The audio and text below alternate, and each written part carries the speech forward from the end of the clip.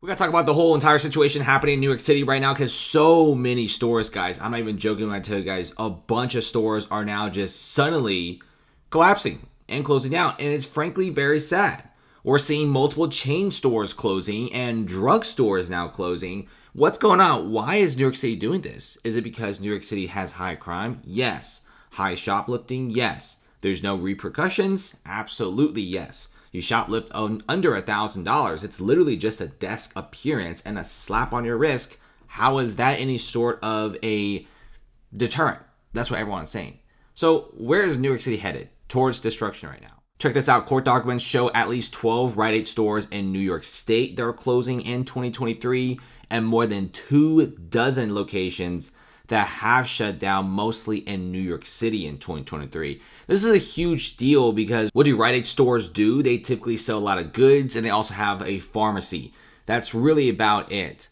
And if you look at the shoplifting instances in New York City, a lot of it's really petty crime. In fact, thieves are so emboldened right now, they just go to a Rite Aid, go to a CVS, they take some candy bars, take a bottle of wine, they leave. The cops can't do anything. The cops won't do anything for such a small crime. And they'll just keep doing it, and keep doing it. Until the business goes broke. Upper East Side CVS is set to close in May. The CVS at Lexington Avenue and East 64th Street will close its doors for good. And CVS, this isn't the first CVS that has closed down in New York City. There's numerous CVSs closing. And you may also notice the location, Upper East Side, which is the neighborhood of old money. Even high-end neighborhoods in New York City are being shoplifted and looted hard. In fact, if you look at some of the grocers in the Upper East Side, they say the same thing, and they don't really understand what's going on. Look at this. A beloved Upper West Side family grocer is closing after 46 years. Upper West Side is another place that's, right next to Central Park with a bunch of luxury pre-war condo buildings that cost millions of dollars. Another extremely high-end neighborhood in New York City. So why are they closing down? They basically say that business sucks. A lot of people have left is one of the reasons why. And it's not just their grocery store that's suffering. In fact, business is terrible. It's worse than during the pandemic. He doesn't know if it's just me or the other markets too, but more than 40 years our store has been here, he's never seen the business this bad.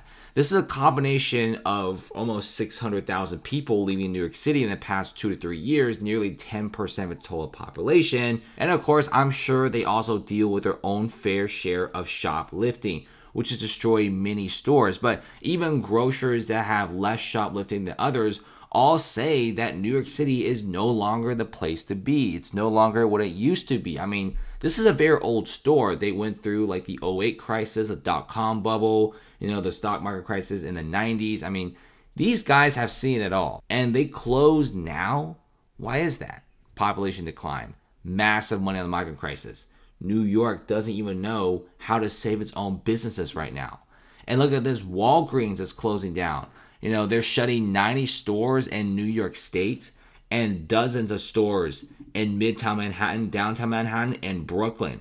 Where in the world is New York City doing? New York City seems to really get destroyed on a constant basis.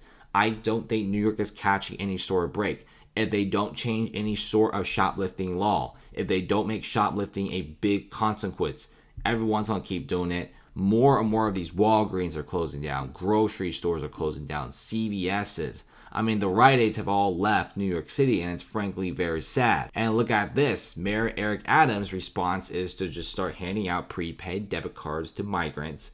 And the program will be costing taxpayers $53 million.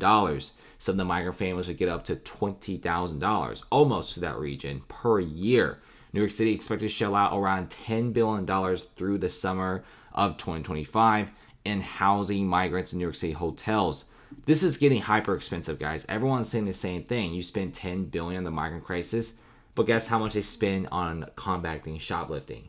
Just a measly $45 million. $45 million versus $10 billion. That is a drastic difference right there. And people are saying numerous times, seriously, New York, get yourself together. Make shoplifting a big crime. Squatters should also be put in jail. That's what a lot of other people have been saying. But New York City just said, listen, Already there's entire malls, grocery stores, Walgreens, CVS's, local mom and pop stores all closing down. This should be a huge wake-up call for New York City, but they're simply just not caring. So thanks for watching, guys. Comment below. How do you guys feel about this? It's pretty sad. One of the best cities in the world basically going down the gutter. See you guys later.